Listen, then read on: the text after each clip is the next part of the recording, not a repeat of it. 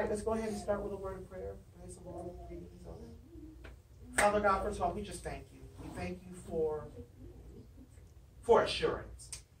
For the assurance that you are God, that you sit on the throne, and even when we might not understand what you're doing, we know you got it. We know you'll handle it. You cover it.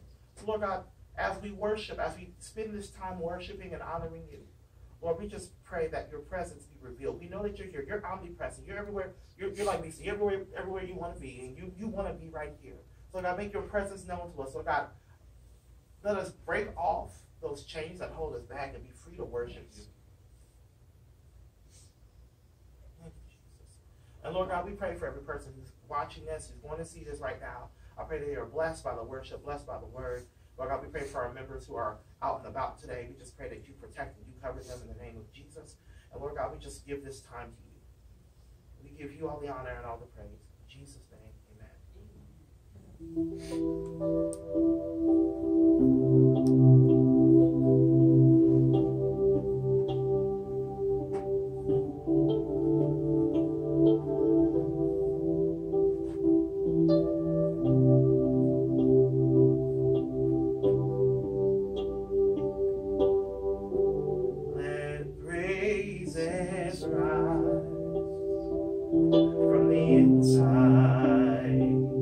from the inside of me.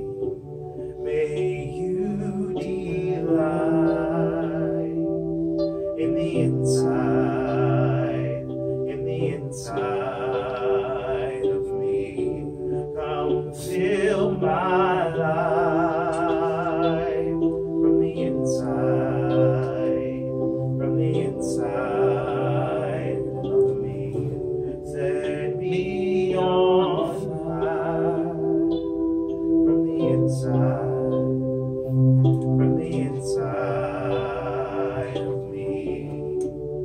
All I want is for you to be glorified, you to be lifted high. All I want is for you to be glorified, you to be lifted high. Let praises rise from the inside of me.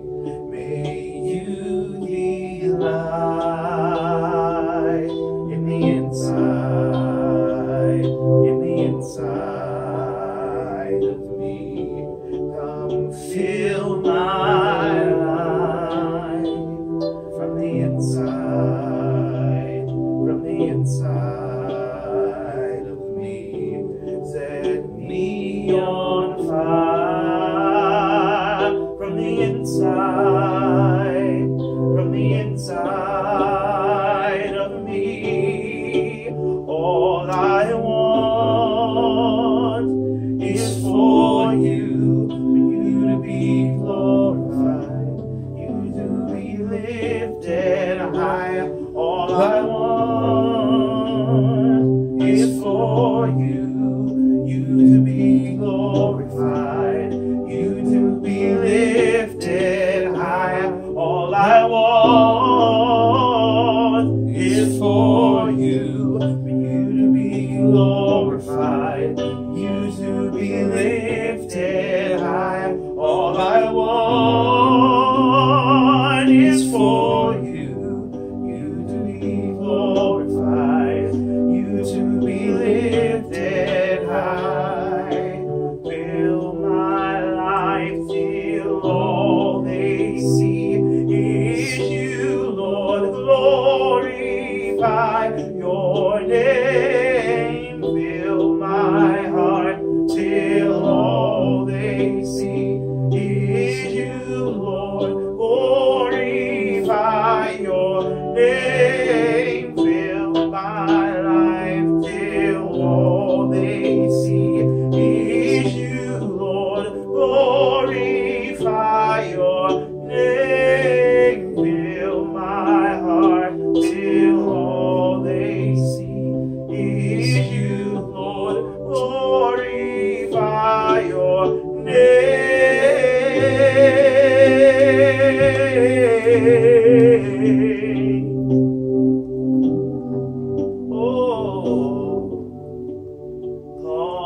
I want is for you to be glorified, you to be lifted high.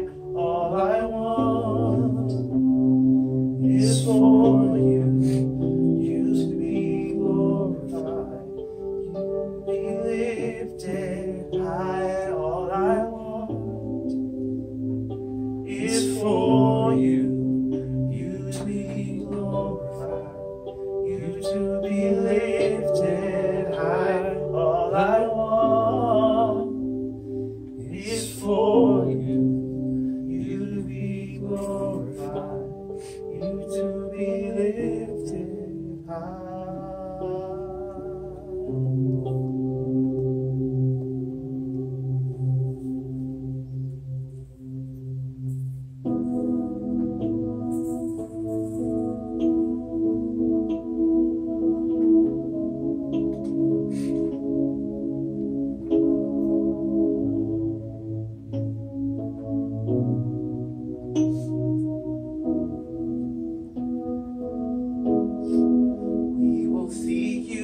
First, Lord, you will hear our voices early in the morning and late in the night. We will sing your praises, giving you the glory, offering our lives to you, a holy sacrifice. May our praise arise as incense, O Lord, to you. May our worship be a fragrance, O Lord, to you. We will see you first, Lord. You will hear our voices early in the morning and late in the night. We will sing your praises, giving you the glory, offering our lives to you, a holy sacrifice. May our praise arise as incense, O Lord, to you. May our worship be a fragrance, O Lord, to you. May our praise arise as incense, O Lord, to you. May our worship be a fragrance, O Lord, to you. I just want to be a sacred place. I just want to be a holy temple. I just want to be a tabernacle for you, where you are. where you are. I just want to be a sacred place. I just want to be a holy temple. I just want to be a tabernacle for you. Where you are, where you are, where you are, where you are, oh, where you are, where you are, where you are, where you are. I just want to be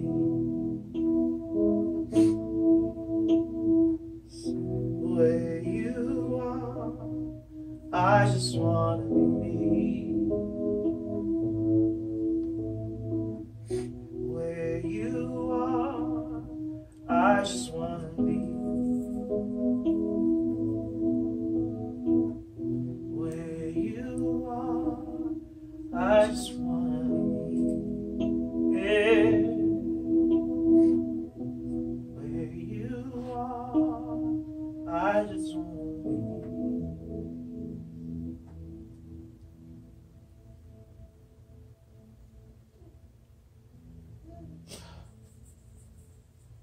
This next song that we're going to do was actually presented to me and Rachel by a friend of ours. I have a strong affinity for African worship. Don't know why, just and this friend knows that. That's his friend with the Judah. So they're like, oh, we got all these songs for Africa. I want to add this one. And I sat on it, and while I was in Butler last week, I was like, find this song. So tablet plus Wi-Fi was awesome. So I typed in the title, but they're not going to have it. They had it. And God was like, do this song this week. Because this is something that we need to hear. That we're like the woman who washed Jesus' feet. That our worship is not just us just singing these songs. That our life is worship. And our life is like oil poured out at his feet. So the chorus of the song says, praise like oil, for you I pour it out. For you I pour it out. I pour it out for you. Like this oil that might not be worth much to others. It's worth a lot to me because I'm giving it to my Savior. I'm laying it at his feet. That she put the oil on his feet, then you have like the tears and the hair, all this this pouring out. And I think at times we forget that we are poured out. We ask God to pour out on us. But we're also called to pour out our love on him and also pour out to others. So.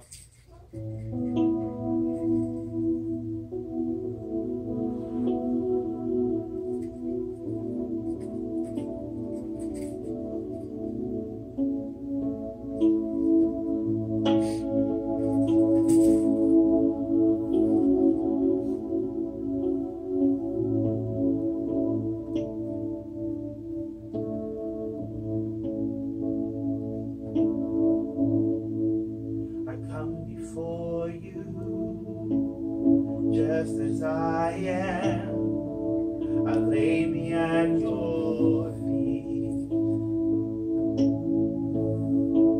I come before you, just as I am, I lay me at your feet.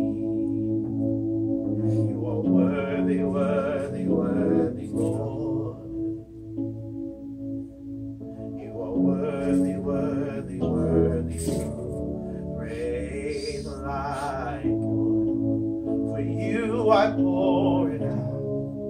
For you I pour it out. I pour it out for you. Praise like oil. For you I pour it out. For you I pour it out. I pour it out for you. this perfume, not to impress the people standing around. I pour this perfume because your worthiness. I stand before you now. You are worthy, worthy, worthy, Lord. You are worthy, worthy, worthy, so praise the light oil. For you I pour it out. For you I pour it out. I pour it out for you. Praise the light oil. For you I pour it out. For you I pour it out. I pour it out for you. Foolishness I know, but your foolishness is wiser than my wise. Wiser, wiser.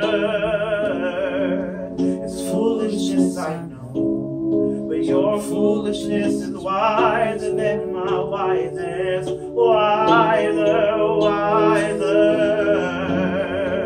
It's foolishness I know, your foolishness is wiser than my wisest. Wiser, wiser. It's foolishness I know, your foolishness is wiser than my wisest. Wiser, wiser.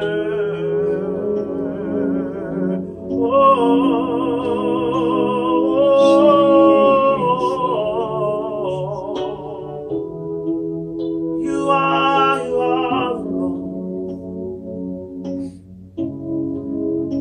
I say that we are foolish. I say we are crazy, but we pour our love. Oh, our hearts to you. Oh,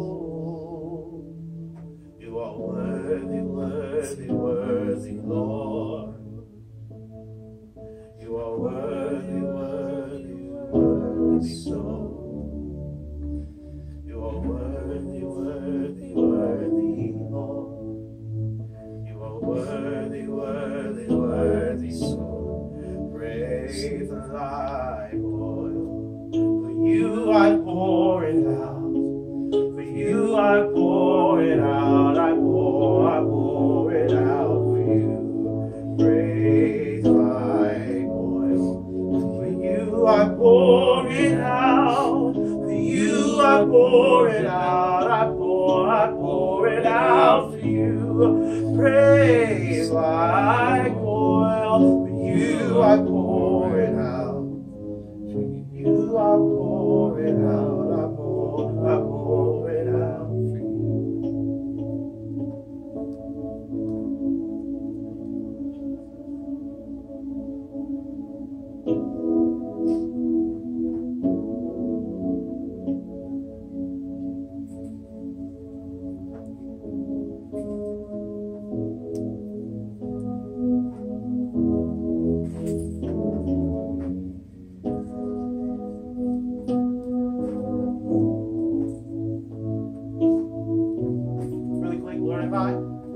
Lord, if I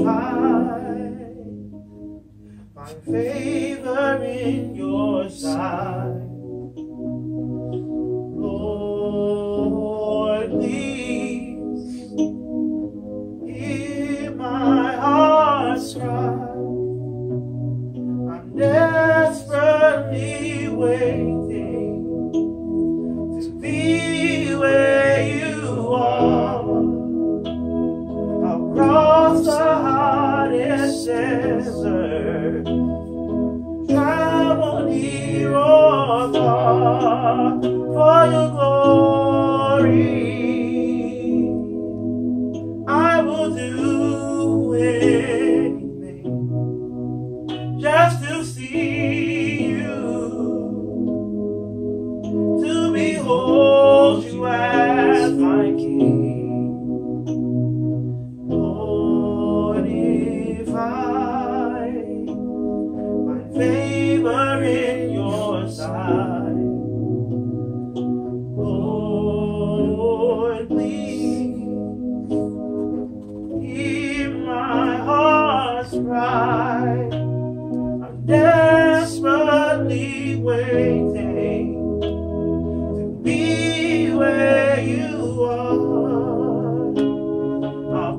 across the hottest desert. I'll travel near or far for your glory. I will do anything just to see you, to behold you as my King, for your glory. I will do anything just to see you, to behold you as my King. I want to be where you are. Gotta be where you are. Want to be where you are. Gotta be where you are. I want to be where you are. Gotta be where you are. Want to be where you are. Gotta be where you are. For your glory,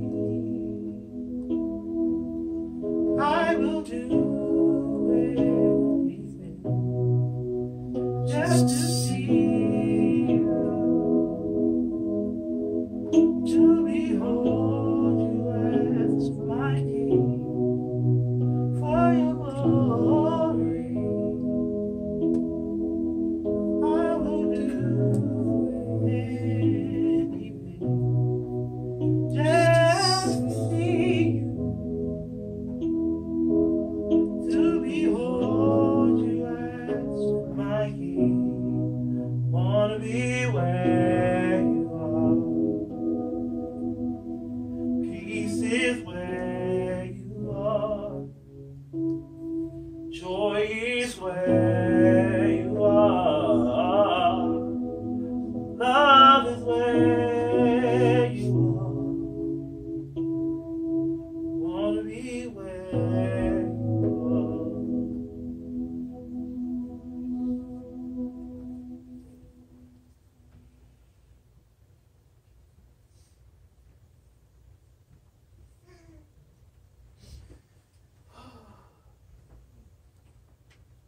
All right.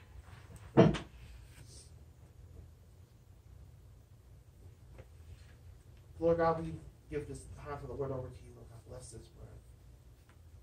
Lord God, he that hath an ear, let him hear. In the name of Jesus. Lord God, we come against all distractions. We come against all hindrances. We come against anything that will try to block the word from being delivered, from being heard, from being received in the heart.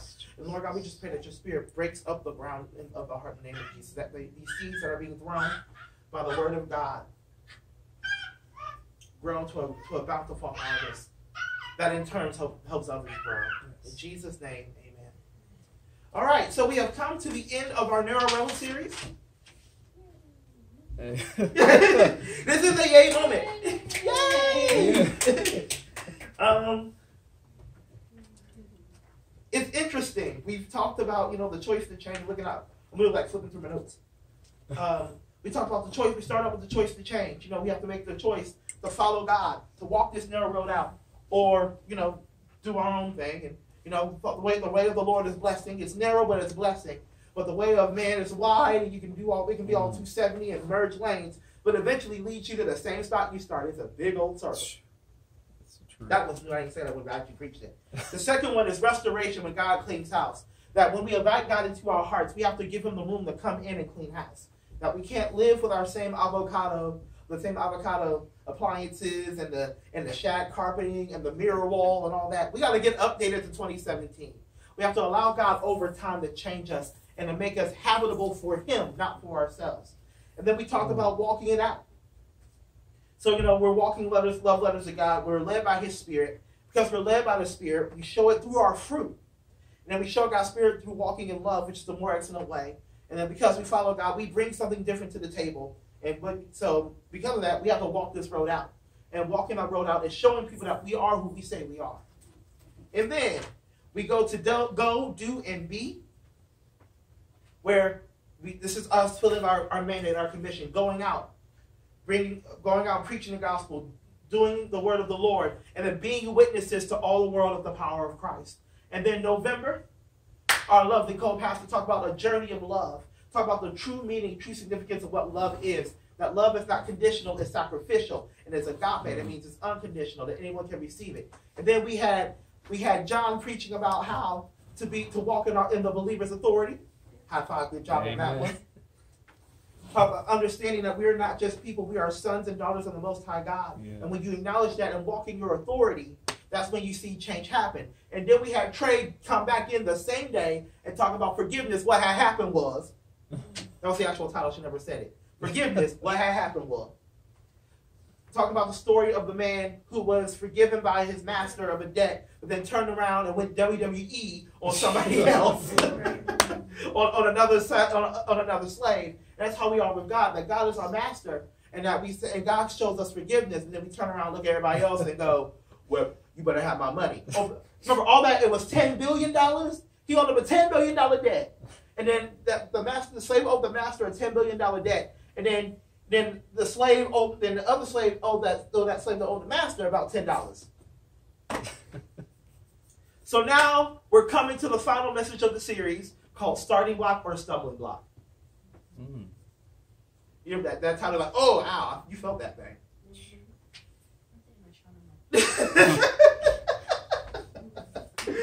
So, oh man, I gotta come back. I love Archie. The Lord has been speaking to me because I didn't know how this series was going to end. I'm like, okay, we got Christmas Eve. We're going to the weekly, and God said, okay, this series is supposed to last till December. How are we going to end this puppy? He said, I want you to pay attention to what's going on around you, not just in here, but around you, like the world, and then look at the condition of the American church. And I'm like, people won't be mad at me. He said, yeah, and people were mad at Jesus when he was on the earth. That's why he got crucified. Mm-hmm. Yeah. All right. True story. We as Christians are supposed to show that more excellent way, right? We're supposed to show that what we got, we are salt and light to the earth, that, we enhance the flavor, we preserve things. We also point you to the right direction. But I've been asking myself, what direction are we pointing ourselves to? And this narrow road, this journey that we walk on is like a race. And when there are races, there's always a starting block. I actually had to look this up this morning to make sure I wasn't crazy. The starting block is designed that when the racers are like this, thank God for working out, that when they run, they are able to jump, to kind of push themselves off the board to give them an enhanced start. Right? Mm, yeah. Starting blocks are standard on races. The Bible says the race is not given to the swift or to the strong, but the one that endures until the end, right? Mm. So this narrow road really is a race. It's like the longest marathon you're going to run. But before the starting blocks came, they had to dig into the ground and hope and pray they dug in hard enough to get up and do what they needed to do. Yes, I know I'm from the screen. Although like red, blue. So we talk about Christianity being a race, but we don't realize that there are starting blocks, stumbling blocks, and then flat out hindrances. And the question that we need to examine this morning is, where do we fit in this? Are you a starting block, a stumbling block, or a flat out hindrance? And how does that look in the context of our everyday life? So if you got your Bibles or your Fibles, I think that's your phone on your Bible. Your Bible. Your Bible. I almost said bring your Bible so we can go old school today, but I'm like, nah. And we're actually reading from a version that I typically don't use. I've actually never used this. We're reading from the ESV. You're like, what? Yeah. Yeah, we're reading from the ESV. I learned something from one of the groups, that there's like a span of Bibles. There's like the figurative, and then there's like the literal based on the Hebrew, Greek, and all the other languages that make up the Bible. And I was looking up specific wording, and God said use that. And God was like, every time I kept trying to go to a different version, it keeps going back to ESV. So that's where we're going to live. We're going to go to Philippians, the 2nd chapter.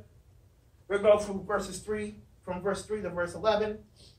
And we're going to talk about starting blocks first. Right? Let's go old school. If you have it, say amen. Amen. Amen. I got it right here in front of me. Let's read. Do nothing from selfish ambition or conceit, but in humility count others more significant than yourselves. Let each of you look not only to his own interests, but also to the interests of others. Have this mind among yourselves, which is yours in Christ Jesus, who, though he was in the form of God, did not count equally with God a thing to be grasped, but emptied himself by taking the form of a servant, being born in the likeness of men, and being found in human form, he humbled himself by becoming obedient to the point of death, even death on the cross.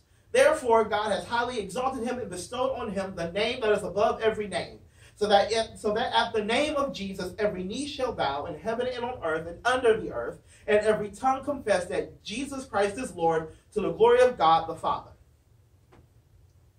So, what does it mean to be a starting block? What does it mean to be a starting block? A starting block means that you are propelling people towards their destiny. What's our church motto?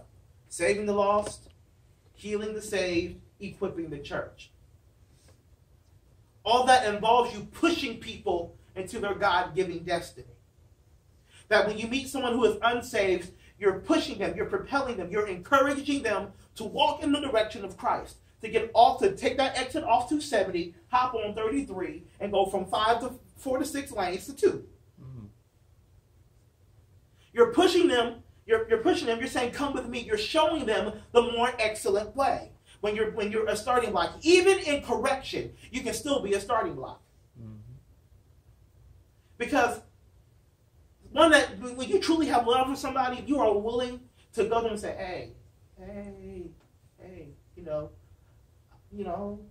let's work this out. Now, you need to get saved. You ain't no God. You the devil.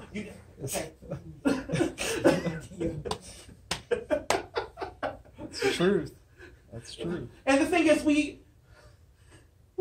I can't go there yet. I got to go there on the next scripture. But we're not used to that chastening and love, that I can go to one of my students and I have two choices.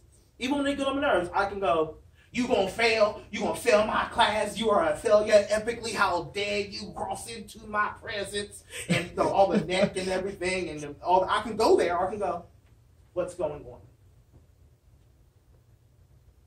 What is hindering you from succeeding in my classroom? Nothing. This is the brain. Lies and deceit. Let's try this again. What's going on? I can't help you unless you tell me. And then give them the grace to say, here's what's going on. And then based on what's going on, you say, all right, let's do this together. Let's work together to fix your problem, to carry your burden. This thing that I'm not going to be able to go home with you and fix it, but while you're here, we're going to fix it. We're going to get this thing together. And the thing is, in the climate that we're in right now, we've lost the meaning of being a starting block. We've lost it. We've lost the meaning of, we're supposed to push people, the unsaved, to the knowledge of Christ. We're supposed to be that stable, thank you, Jesus. We're supposed to be that stable example that doesn't move or waver. The starting block is dug into the ground by stakes. And the ground, and I learned something else when I was doing the research on this, that tracks are being so cheaply made that they have to refine how they make the starting blocks, because if the track is cheap, the starting block's going to what? Slide. Mm-hmm. There was a man who built a house on a rock. This is the Bible. It's a parable. That when the winds and the storms and everything came at them, the house stayed, right? Mm-hmm. And then there was a man that built a house on sand. And the storms and the winds and the rains came. Where did his house go? To the left. Left to the left. Where it just slid. As starting blocks, we also make sure that our foundation is stable. If our own foundation is not stable, people can push off of us, but because of the exertion of their push, we're going to slide. What we used to call that back when I was growing up was backsliding. When you backslide, that means you have moved away you have lost your foundation and slid back to your old habits and to your old ways. And the thing is now we are I'm gonna just say it, that there are being churches and sects of Christianity and all these groups that are being built. They want to be starting blocks and they're propelling people into the direction, but the more they propel people to the direction, the more they slide back. Because they were not built on the rock. They were not built on the strong ground. They were built on the sand, and the sand cannot take the pressure of someone jumping off of it.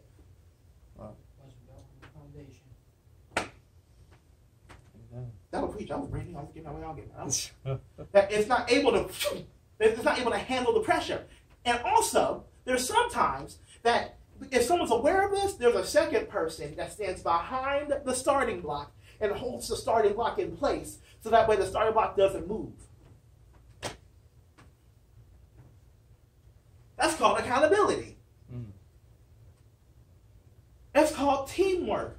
That's called being the body of Christ. If I see that if you cannot handle doing this, let me get behind you and hold you up. So that way when this person launches, you don't slide back. When you see a brother in the fall, restore such a one. Remembering yourself and guarding yourself. And sometimes guarding yourself is, hey, I need you to pray for me while I'm dealing with this person. So while you're dealing with that person that's praying for you, interceding for you, is holding you down as a starting block. So that way when the moment of salvation comes, you're not being drugged down by the sin that the person is carrying or the pressure that they have on them. Instead, you're able to bear the weight and then release it in the jump. That's good. That's what being a starting block means. A starting block's just there. You're just there. Just bounce.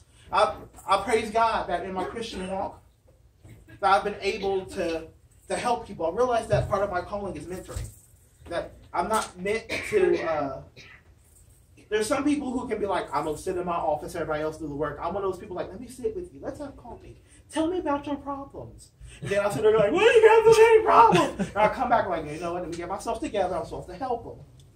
But I've had to learn that even though I have a strong foundation, sometimes you need somebody holding on the back saying, all right, this is the area that you're weak in. So let me hold you down while you handle this. So that way you're not hit by the aftershock. Mm-hmm. We've forgotten how to launch people forward into their destiny. Rather, we have gotten comfortable in sitting in our pews, sitting in our seats, and saying, okay, well, they got this. Somebody else got this. And then, as they're running the race, we have become stationary trees growing by the side of the track. And you know, trees don't grow just down, they grow out, right? Mm-hmm. And occasionally, if the tree can't find room underground, it's going to go up, then down. And as this person's running this race, we're being steadfast and immovable, always abounding in the word of the Lord. But yet, one of our roots has risen up, and the person running, and trip. Let's go to our next scripture. Let's go to Romans. That's a weird jump. 14:23 to 13:22. We're going to start at verse 13. Romans 14:13 through 23.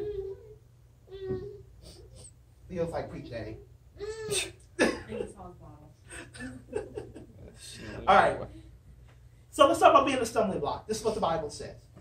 Therefore, let us not pass judgment on one another any longer, but rather decide never to put a stumbling block or a hindrance in the way of a brother. I know and am persuaded in the Lord Jesus that nothing is unclean in itself, but it is unclean for anyone who thinks it unclean. For if your brother is grieved by what you eat, you are no longer walking in love. By what you eat, do not destroy the one for whom Christ died.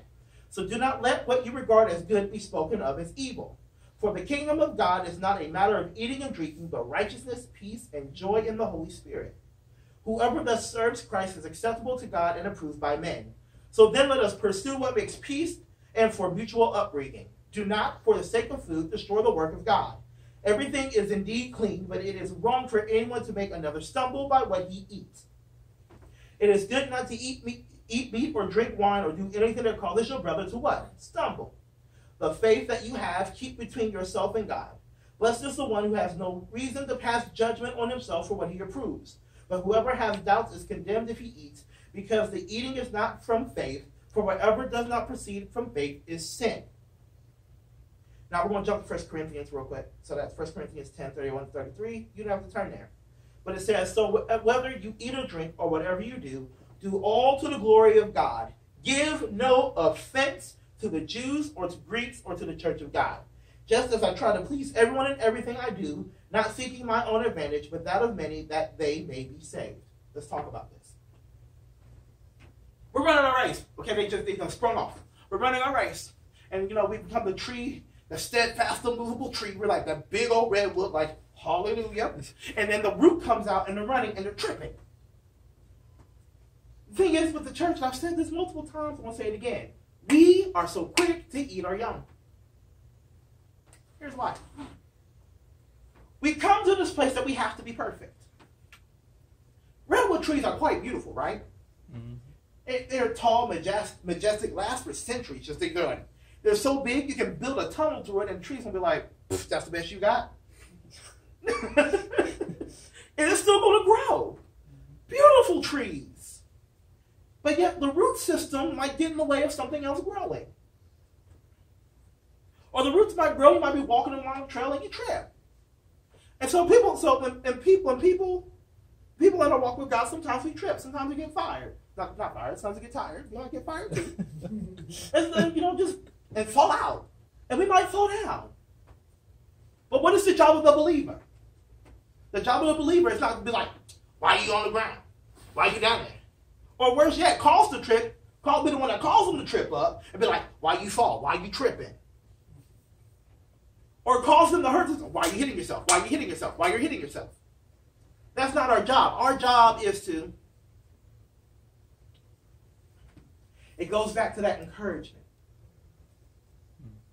Even in correction, you can still encourage somebody. That's something I've had to learn. Teaching, ministry, pastoring. Even in correction, I can correct you and make you laugh. I have done it. And you won't even know, be like, oh, he just told me to do, okay, I'm not going to do it then. I'll be cracking up, but he told me don't do it. I ain't going to do it. But we've come up in a Christian culture that at the minute someone has a failing, the minute that someone has a moment of weakness, or we try to be all extra sanctified, Holy Ghost filled, fire baptized, you walking with your big old Bible. This is what you see when I was a kid. People walking with their dresses and their hats like bam, and with their big old Bible talking about, I'm saved, sanctified, filled with the Holy Ghost, and do speak, y'all say it like that, do speak in tongues as the Spirit gives utterance, and they sit in their chairs like this. And a woman in the street walks in. And the first thing they did, they grabbed a prayer sheet and covered up. You ain't supposed to wear that in the church. You ain't supposed to do that in the church. I don't know why you got that hair color. You ain't supposed to do that in the church. Oh, y'all gay. Y'all can't come up in the church. And this person is seeking God. They know they're in their dirt. They know they're wrong. They know what things, or even a brother is walking out their kingdom calling, and you like, don't take all that in the church. You just caused your brother to stumble. You've caused your brother to fall. You caused your brother to be like, we're not supposed to intentionally cause someone harm. We are a do not harm religion, contrary to popular belief. People think, even you can be right, you can be dead right and still be dead wrong. Because you didn't encourage them to move forward in their walk. You caused them to fall. You caused them to question their faith. You caused them, and there's questioning for the purposes of growth, and there's just flat out, do I really want to do this? If the end goal is not growth, it is not of God. If the end goal is not to bring people to the knowledge of Christ, it is not of God. If the end goal does not have an ounce of love in it, it's not of God. My grandma used to tell me about how my grandpa used to say, I love you, Vera. Not I love you, Vera. I love you, Vera.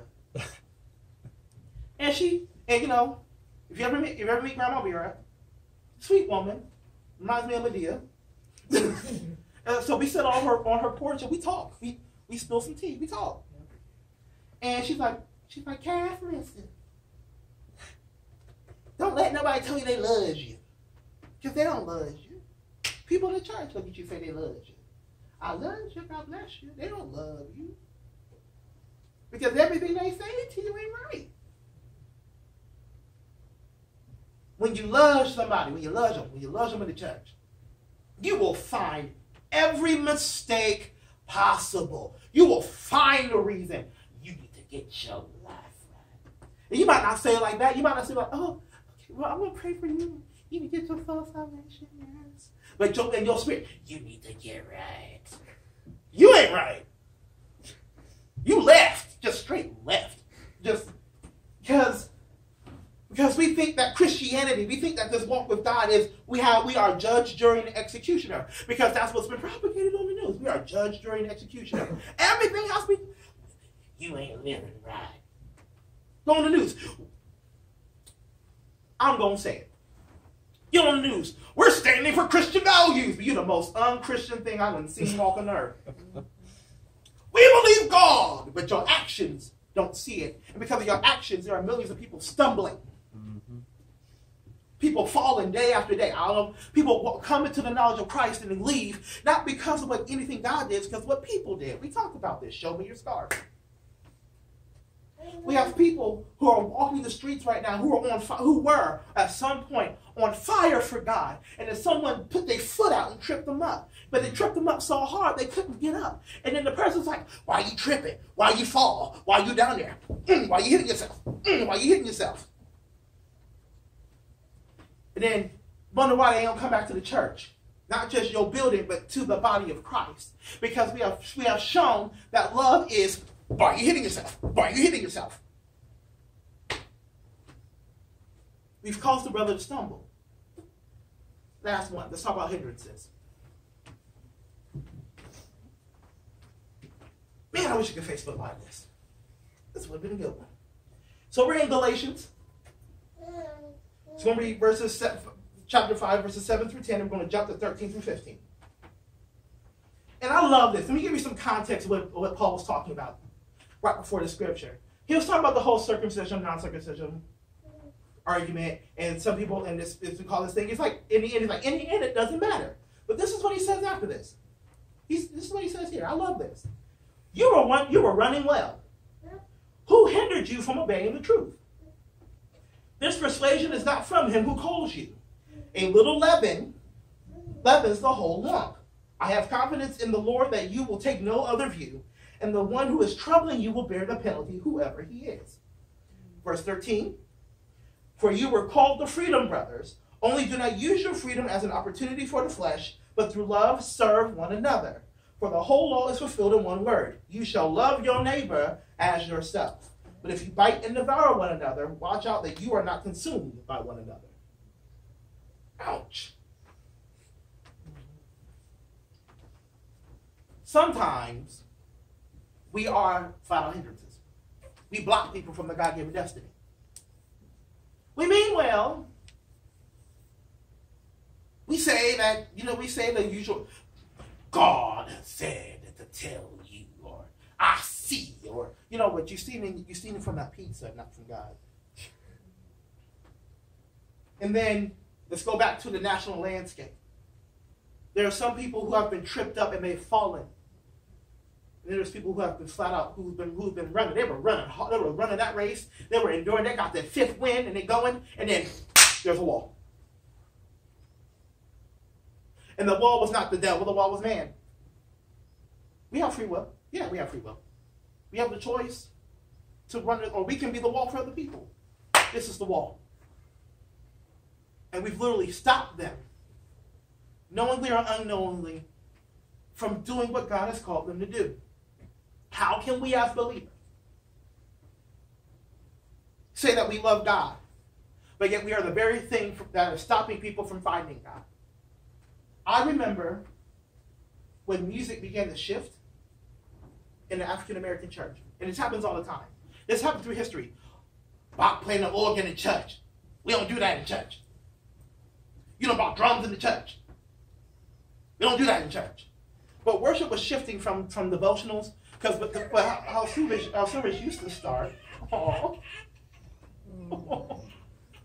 service used to start was we had the deacons get up and do devotional service. So you had like 4 or 5 old people, old men, be 60, average age like 90, I don't know. They get up. Praise the Lord, everybody. We're going to do devotional. I love to pray Him. I love to praise His name. Then the younger generation was like, all right, you know what? We need just, and the choir was like, everybody was in their robes and sweating. I was one of them, standing up in the robes and just sweating. And we were singing these songs, and then we had the 80s, 70s and 80s, had Andre Crouch and, the Hawkins family, and, even jumping to the 90s, you had Kirk Franklin, Hezekiah Walker, John P. Key, and everybody still had their robes on, but it was like, they was getting, you don't do that, you don't dance in church. The only time you dance is when you shout. Even that was new, because in the Baptist church, if you had a fit, you had about 5, 6 nurses, because you used to have nurses, had the hats, the dresses, and all that, walk up to you with smelling salt and snap you out of it. You don't do that in church. This church, my family grew up Baptist. Well, my mom and my dad's side grew up Baptist. And all of them came to the knowledge of the power of the Holy Spirit in the 80s. And what would happen? My grandma used to go to Bethany Baptist. And you would sit. And if you sit there, and the Holy Spirit be in the room. And the Holy Spirit's like, who am I going to get? Who am I going to get? Who am I going to get? Vera. And then she have a fit. Like, wow! All that, because if you ever seen a true Baptist fit, it's a true Baptist fit. So she have a Baptist fit. And here come the nurses. Vera, yes, Lord. Vera, smell the salt. And then they wonder why a generation left the church. Because it did not allow them to exercise their new knowledge, that next level of the anointing. And then now we're dealing with a worship war and a culture clash again. Which is why I keep saying we need to be here. We're dealing with a culture clash to where music is shifting. We're moving to a more electronic sound. That pretty much worship sounds like an EDM party at the club. And there's some people who are like, you don't need all that in the church. Here's my hope with worship, and I gotta close. And even in our walks with God, that we become a place, particularly in the area of worship, that's why my hands are all up on it right now, is that we can be, when I teach sessions about multicultural worship, about being a chameleon. That we're able to change our color at any time, but we do not change who we are. Because the fear is that we have to change who we are if we change our sound. We have to change who we are if we allow the young people to move from I love to praise Him to choirs that are more active and praise teams and having all those things, or churches that go from hymnals and realize our young people are leaving. You don't have to change who you are. But we use that religiosity to create a hindrance. We use our piety and our pride in our walk with God to be a hindrance to people. And we wonder why you don't see Him. You wonder why the person that you watch get delivered from drugs, they leave all of a sudden and you find out there's that one person who couldn't let their past go, who walked up to him. And I'm telling you that it's true. I've seen it. People walk up on people and be like, you once a crackhead, always a crackhead. They out. All because they feel like their righteousness has entitled them to a level of sanctification, where we're supposed to love our neighbor as ourselves. And if I open up your closet, you're going to have a whole graveyard full of skeletons. But you don't want people to pull out your stuff, because it's in the past. It's covered by the blood. Their past is covered by the blood too. The things that have happened to them is covered by the blood too. So we cannot be a wall. And again, there are people walking outside who are sitting in their houses who they have jumped from church to church to church to church. Because people have been walls to them. There have been hindrances to them. They've tripped them up on their walk. My prayer is that every person that has crossed through these doors, that we get them back. that we examine ourselves. Every person that has walked through our doors, that has left. And when they leave, I don't go, don't leave. I'm like, okay. God bless you. If that's where God's leading you, God bless you. I got you. If you need anything from us, let us know. My prayer is that we get them back. And when we get them back, that we serve as starting blocks for them. My challenge to you is that you can cause anybody to stumble. If you've been a hindrance to anybody, this week, call them, email them, Facebook them. Be like, you might not remember what happened. You might not remember what I said, or if you do, okay.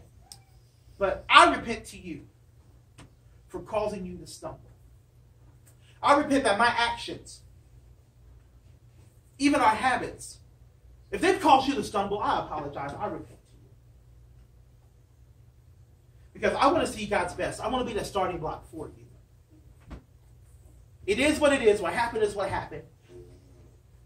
And I lay myself at the feet of the cross on this.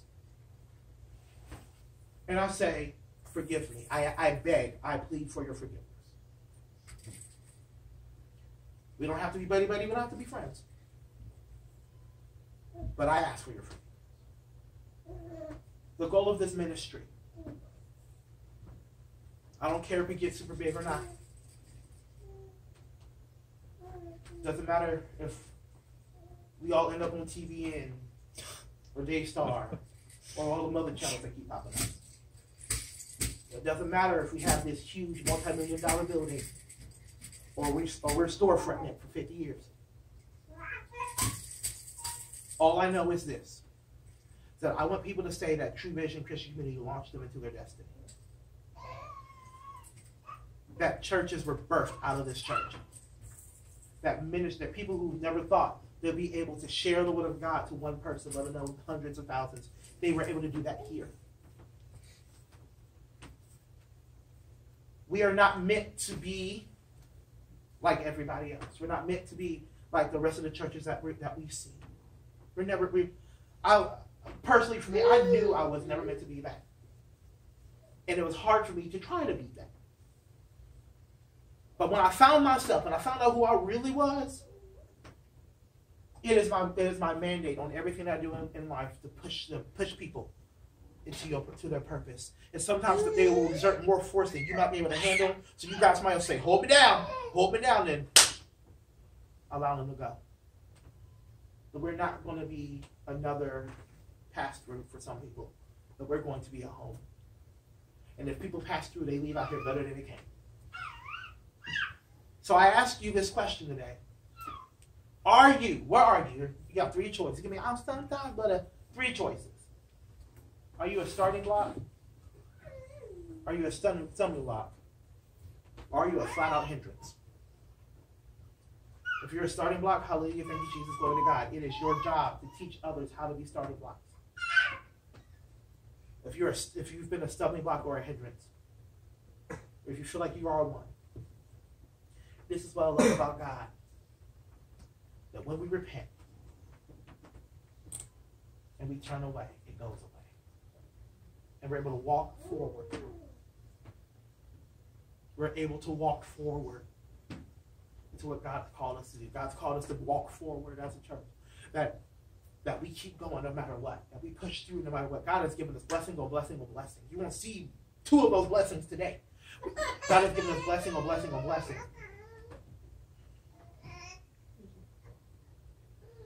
So let's walk in that. So let's go ahead and pray.